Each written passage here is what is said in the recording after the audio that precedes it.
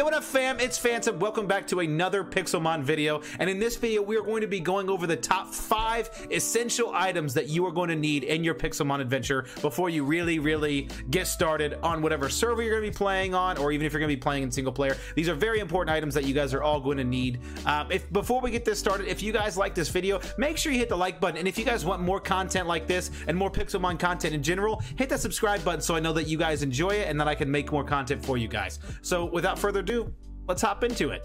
Number 1. All right, so the first thing you're going to obviously want to get is Pokeballs. Pokeballs are extremely important for Pixelmon, and I will show you guys how to make it. First off, you're gonna need apricorns. There's different recipes for different Pokeballs, but right now we're just gonna go over the simple red Pokeball, but they're different recipes for different ones, and there will be a link in the description down below so you guys can see what exactly you're gonna need for each Pokeball. But for now, we need to cook these apricorns. You cannot do anything with just normal apricorns, you have to cook them. So you need 3 red apricorns to make a Pokeball. So let me show you how that works now. Actually, as that's cooking, we will actually build what we need to make sure we can actually use this. So we actually need iron ingots to fill this every area except for the second row, third one over, and that is to create an anvil. This is not your Minecraft anvil, this is your Pixelmon anvil. That's very important, and we're going to be using this to make our Pokeballs. Now that our apricorns are cooked, we go over here and we put those together like this on the flat row. You should make Pokeball discs. You get 5 of them for the 3 red apricorns. You're also going to need to do the exact same thing with the iron, and that's the top of the Pokeball, and this is the bottom of the Pokeball. So we grab these 5 iron discs on the bottom, and we have to use this. We have to use the anvil, we have to use our Pokeball top and bottom on the anvil, and use a hammer to break them down into what they need to be. Let me show you how that's done.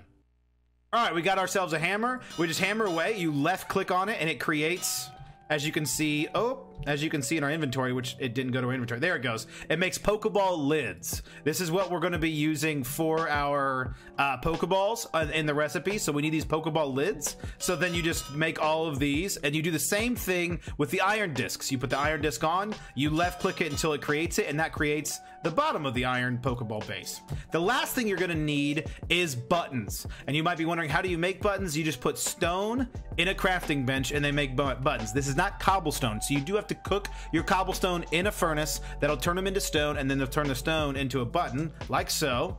And then finally you put them together. Just put the iron base at the bottom, the Pokeball lid at the top, and the buttons in the middle, and you got yourself a Pokeball. And then we can throw the Pokeball. Let's see if we can clutch this out. Oh, I just nailed that Wooloo. Let's see if we'll catch it. Can we catch this? Oh, it ran away.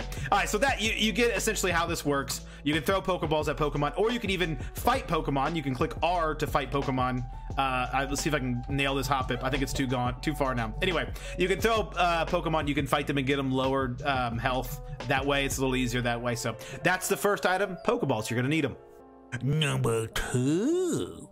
All right, the next best item that you're gonna get is the Pokemon healing station. You need a healing station because your Pokemon are no good dead. Well, fainted, I know, but they're dead. So you want your Pokemon alive, so naturally you need to make a healing station. And how you do that is you first need aluminum. How you get aluminum, you're not gonna find it around the world. You're actually gonna find these blocks. It's called bauxite ore. When you mine it, you'll see that it's called bauxite ore. And you just use that into a furnace just like you would iron. This turns it into aluminum ingots. Now, aluminum ingots aren't what you need. You need actual aluminum plates. And we're going to use these aluminum ingots just like we did with the Pokeball. We put it on the anvil and we hammer it down to make aluminum plates. Let me show you.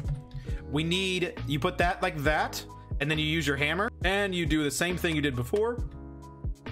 And now you get an aluminum plate.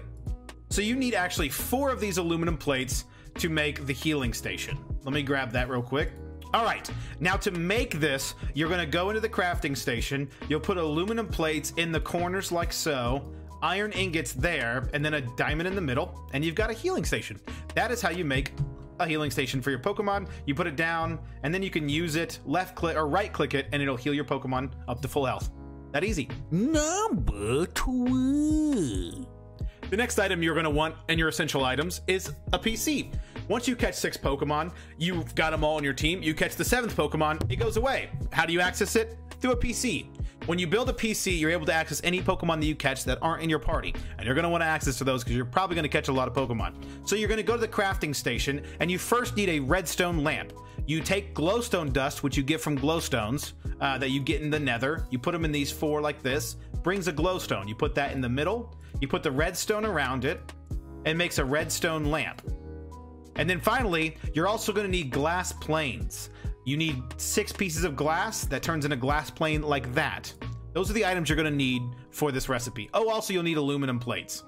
So you use the glass plane at the top, you put the redstone lamp in the middle, you put redstone in the bottom, and then you put aluminum plates all the way around it. And that makes a PC. So now, when we put our PC down, any Pokemon we catch, we can put in these, they'll go in these boxes, and we'll be able to get them out. So that's how you make a PC.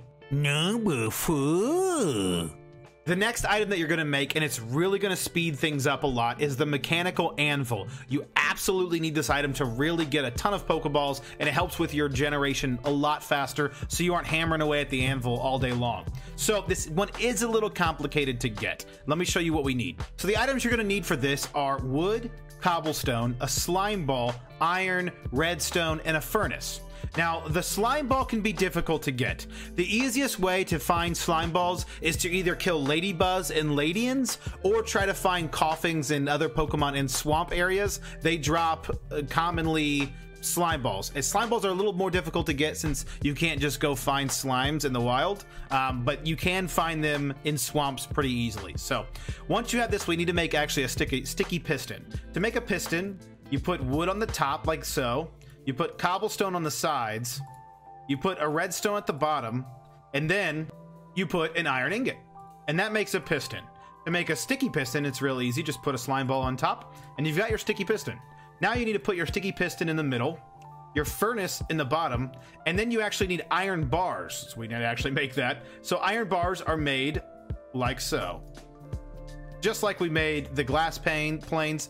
Then you put the iron bars all the way around it like so, the furnace on the bottom, and then the sticky piston in the middle, and you get a mechanical anvil. So why this is important is when you have something like the Pokeball disc, instead of hammering away at the anvil, you just put it in the mechanical anvil, and there it goes.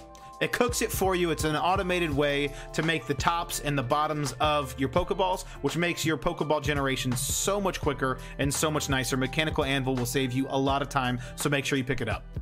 Number 5.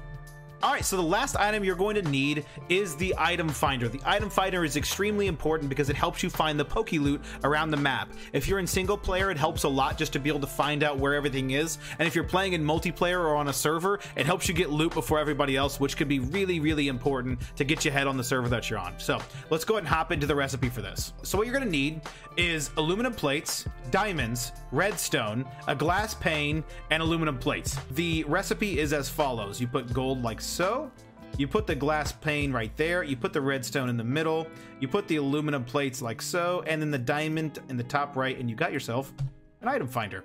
This is really helpful because you can use it to scan for items that you're going to need, which is really, really helpful, and it'll really get your adventure going really quickly. So thank you guys for watching. If you guys enjoyed this video, make sure you hit the like button and also subscribe so you guys can see more content like this. We got a moringa berry. That's literal garbage. But thank you guys for watching though. I really do enjoy putting out these videos, and if you guys enjoy them as well, I would love it if you subscribed and helped me out. We're trying to hit 1,000 subscribers by May, and it would be awesome if we could hit that. So thank you guys for watching. I will see you guys in the next one.